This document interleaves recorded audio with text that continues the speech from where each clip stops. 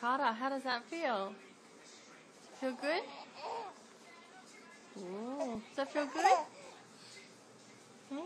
Zara's loving it. Zara, how's Everyone that? once in their life has been an Is artist. that good? Yeah. Yeah. In kindergarten, you made finger paint murals and macaroni necklaces that your parents proudly placed on the fridge. And that's how you make a car.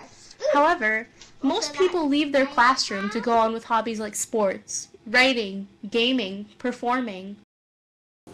But what about the kids who didn't? The kids who continue drawing and painting even when school is done and over.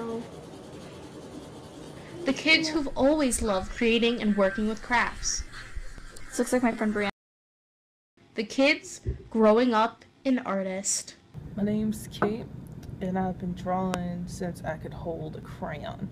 So I don't know, like 3.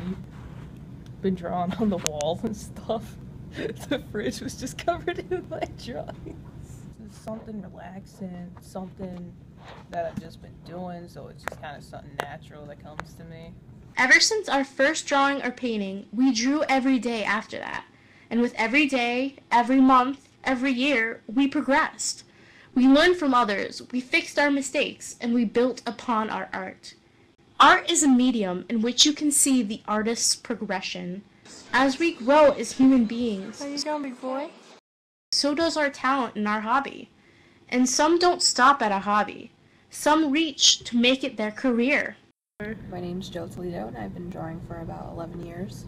Middlesex Community College, but I hope to transfer out to either Central College or Lime Academy. Right now it's multimedia production, but I hope to go into illustration. Right now I'm doing multimedia production, I'll be doing animation, I'm doing watercolor, and computer graphics as of right now, but I'll be taking more animation in the future. For some kids, art never stopped at the classroom door. It branched out beyond that and developed along with us. These are the people's art you see in galleries, comics, in magazines. They started with tiny notebook doodles